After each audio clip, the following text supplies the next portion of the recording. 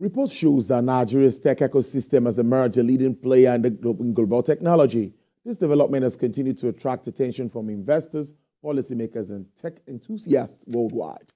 This and many more form part of discussions at the Technology and Media Telecommunications Business Law Breakfast, which held in Lagos. During the event, stakeholders took turn to assess the current state of Nigeria's tech ecosystem and deliberate on pertinent policies, reforms, and global trade dynamics that can help the sector perform better and contribute to economic growth and development. Founders seeking funding need to start with themselves. It all starts with you, asking, because investors back people and back people first.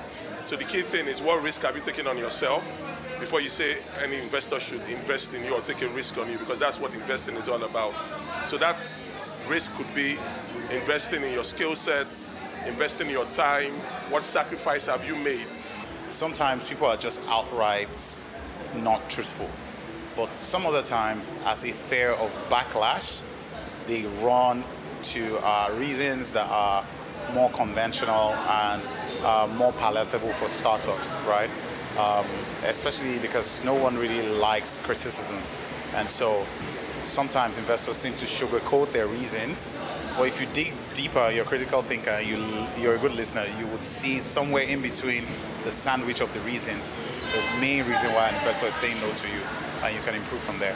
The most important thing from my own experience has been really the person that you're investing with and the relationship that you're able to form for a long-term partnership, ensuring that they have goods and services that are able to be exportable, making sure that they're scalable across borders. These are very, very important factors when deploying capital and investing in tech businesses.